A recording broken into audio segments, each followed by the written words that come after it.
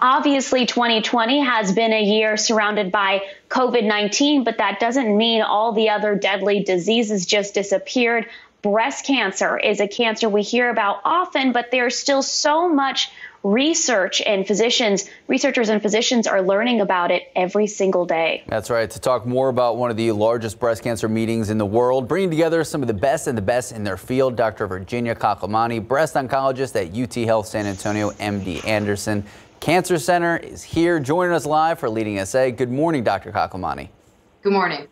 All right, so what do you tell people who are waiting or putting off being screened for cancer because of COVID-19? They should not do that. Screening is extremely important. This is how we diagnose breast cancer early, and this is how we can cure it more. You know, we have 40,000 women and men dying of breast cancer in the U.S. every year alone. So it's extremely important that we prevent those deaths, and we can with early detection.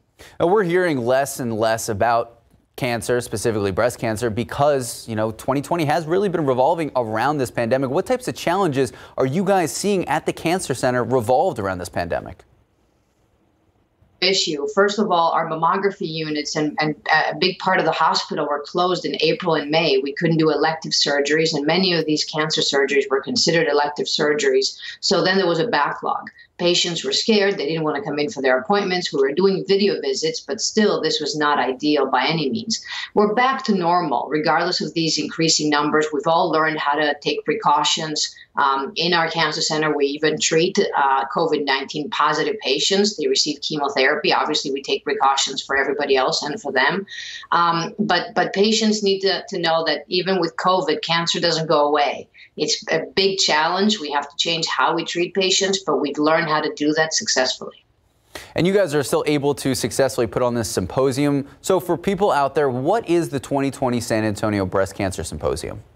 So this is the largest breast cancer symposium in the world. This started over 42 years ago here in San Antonio in a room right by the airport with 20 local oncologists learning about breast cancer. And now we have more than 8,000 people from over 90 countries coming to San Antonio. This year it's going to be virtual because of COVID, but we're hosting it starting on Tuesday, and it's the largest group of research that is going to be coming out that's going to change the standard of care come, 2 weeks from now.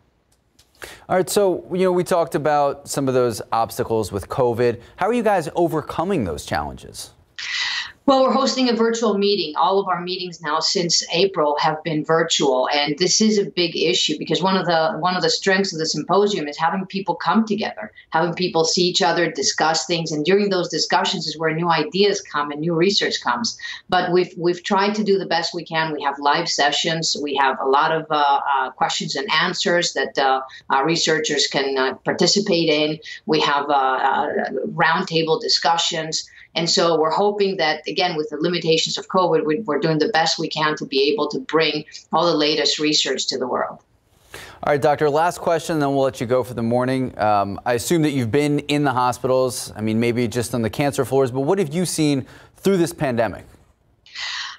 Well, this has affected everybody. We've had oncologists cover general medicine and COVID floors because the general medicine physicians are covering ICU and other floors. Our oncology floor was converted recently again to a COVID floor, and so our patients had to move to another floor. All of these are not ideal, but the hospital is ready. We have beds available. We have ICU beds available. We've learned from what happened in the past few months, and so we're even more well prepared, but we're all looking forward to that vaccine. All right, Dr. Kaklamani, thank you so much for joining us this morning. Thank you.